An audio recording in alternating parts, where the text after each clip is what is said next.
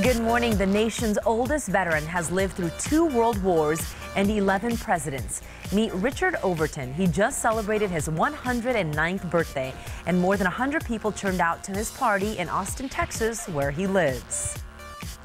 I'm really surprised. I didn't know it was going to be this many people. I know it's going to be somebody, but I know it's going to be like this. I really enjoyed it. Well, Overton says he's never been in trouble with the law and still has his driver's license.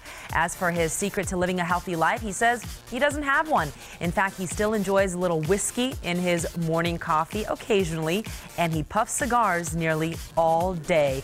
He does not look 109, that's for sure. I'm Stella Inger. Hope you join us tonight at 5, 6, and 10. You can join the conversation at KGUN9.com, Facebook, and Twitter. We'll see you soon.